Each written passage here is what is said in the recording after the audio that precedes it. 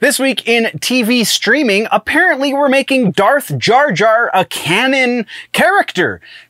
Kind of. We also have an update on the Gen V situation for those fans of The Boys and that whole universe. Plus, The Boys has given us a little bit of an update as well, and a fair bit more in TV this week, so let's get into that, shall we?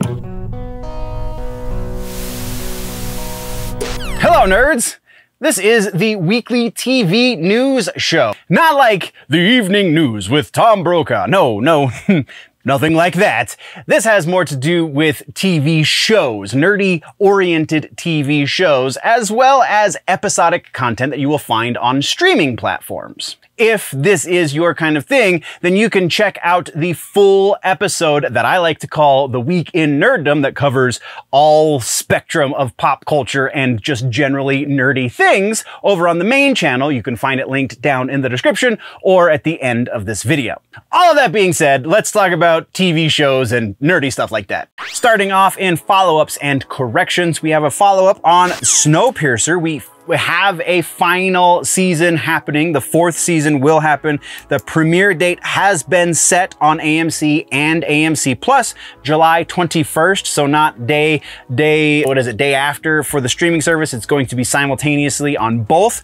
As I said, it is going to be the final season of Snowpiercer. So interested to see how this one ends. That's all we got there. Let's move next to the big one this week, and that is Gen V. If you remember, the last time we talked about this, it's been a few weeks. One of the stars, Chance Perdomo, tragically lost his life a few weeks ago in a motorcycle accident, and so it's kind of been a little bit crazy in the Gen V camp for the last few weeks. They have officially come out and made an announcement that they will not be recasting the role of Andre Anderson.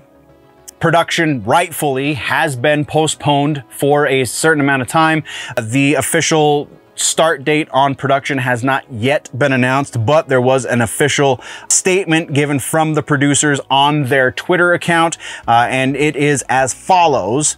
They said, "As we continue to navigate the tragic loss of Chance Perdomo, everyone at Gen V is determined to find the best way to pay respect to his memory. We won't be recasting the role because no one can replace Chance. Instead, we have been taking the time and space to recraft our Season 2 storylines as we begin production in May. We will honor Chance and his legacy this season."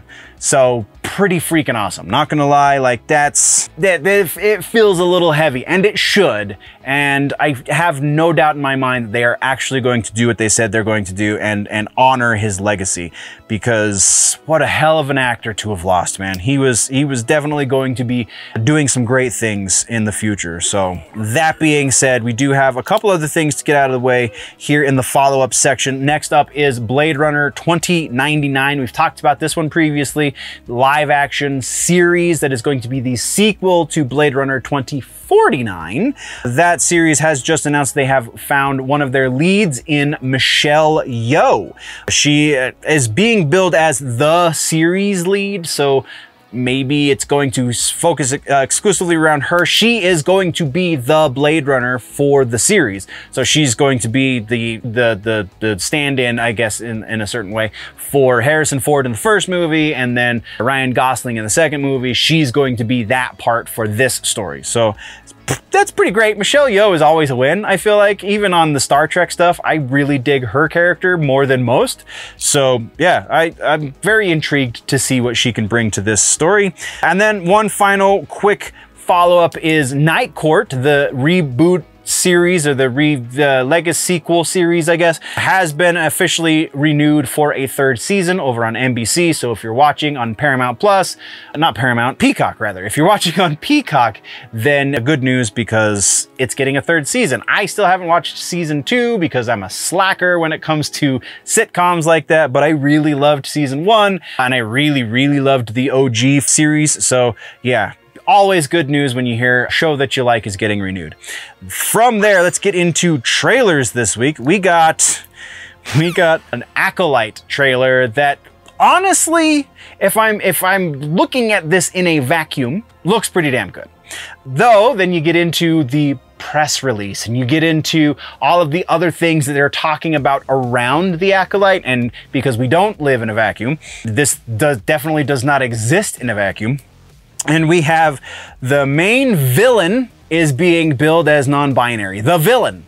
Now remember, this is the kind of the interpersonal politics that they're trying to push as a good thing, and they're making the bad guy line up with their personal politics. I mean, does anybody else see this? Is this like totally lost on whatever, man? We've been talking about this, but kind of since the Matrix, the fourth Matrix movie when it came out, Resurrections, I think, when it came out, and the Lana Wachowski was trying to make this a trans allegory and totally missed that mark, made it exactly the opposite. Now they're making the non-binary character the villain. I really don't think they know how to push their own message, but we're not going to spend too much time on that. I mean, otherwise it looks like it's going to be something interesting. It looks like it could add some sort of really interesting element to the universe. Could. I am not holding my breath for that, because right now even Mandalorian can't save Star Wars. So yeah, Acolyte, go check out the trailer, form your own opinion. They've already they cut off the comments on it, so yeah, it kind of is what it is at this point. Next up we have though The Boys season 4 finally drops a trailer. Finally, this trailer is absolutely, I mean, there are a couple of things in there that I'm going, this is coming to an end soon. Like, this really feels like they're building up to a proper finale. Is it going to be this season? I believe we've talked about the fact that they want to go for 5 seasons, at least 5 seasons. So maybe they are gearing us up for that. But yeah, either way, this looks like it is going to be another fantastic season of programming from the people over at The Boys. Also, release date, June 23rd is when it's going to start airing over on Amazon Prime. So from there, we have our next one is Lego Star Wars Rebuild the Galaxy. This is a new Disney Plus series, obviously. September 13th is when it launches, and in this trailer, we get Darth Jar Jar. So they've heard the speculation about why Jar Jar was such a screw up in the prequel trilogy, and they're now leaning into the fan service. Is that going to be enough to get people to like it? I don't think so. Is it the fact that it's a Lego franchise as well, or a Lego associated franchise as well, series rather? Maybe that will save it a little bit, and also, if they do something stupid, they can say, oh, it doesn't count because it's Lego. But also, when they do something that most of us think is cool, and they don't want that to be part of the universe, they can say, well, that doesn't count because it's Lego. So, like, it's kind of a double-edged sword. Though the trailer looks like it's going to be a hell of a lot of fun. This is, I mean, you can't really go wrong with the Lego stuff, right? So, yeah, go check that one out, too, for sure. Next on the list of trailers, we got a few of them this week. We have the Rick and Morty anime got a trailer. Set to premiere sometime later this year. No exact date for that just yet, but I mean, if you're a Rick and Morty fan, this looks like it's going to be doing all kinds of awesome for your brain, so go check that out. It is in Japanese, so I did not expect that, but I'm also not a huge Rick and Morty guy, so there is that. And then our next one, this one's a little bit on the Epix side, not gonna lie. Netflix's Cobra Kai has just launched a new trailer for the final season 6. Season 6 is, of note, going to be released in 3 big chunks. It is going to be 15 episodes, so a rather long season in terms of modern television programming. So it's 15 episodes. Part 1, so the first of the 3 chunks, is going to be released July 18th. Part 2 is going to then be released November 28th, and Part 3 is going to be released sometime in 2025. So presumably, I would say if we get past March, I'll be very surprised with the release of the 3rd part of Cobra Kai. But yeah, Cobra Kai Season 6 trailer looks like it's going to go out on a high note, and for all the right reasons. I dig that series, and you should go check it out. That's all we got for trailers. Let's talk now about some regular ads. Why do I get the the impression you forgot to push the subscribe button. I mean, it's free, so go ahead and do that, and, yeah, okay, thanks. Yeah, thanks. We'll get back to the show now. Okay, bye. News. I think we only have the one piece. My notes are a little scattered. Yeah, we only have the one piece for regular ass news this week, and it's live action Scooby Doo series. I believe we might have, no, we have not previously talked about this because it was literally just announced. A live action Scooby Doo series over on Netflix is going to be show ran by none other than the great Greg Berlanti. Say what you will about some of the choices he made with the Berlantiverse over on the CW. I think he still is a good person to showrun a thing like this, especially because like we have the Velma issue already. Let's get something that's a fresh take on this franchise that we all love that actually still works too, right? Like that's, but yeah, Greg Berlanti. The writers on this is where it starts to go downhill. Starts to go downhill fairly quick. The writers on this are Josh Appelbaum and Scott Rosenberg. You might remember those names because they were the writers on the live action adaptation of Cowboy Bebop. There's our first red flag. Our second red flag for this is that it's being described as a drama project and also a live action update of the popular cartoon.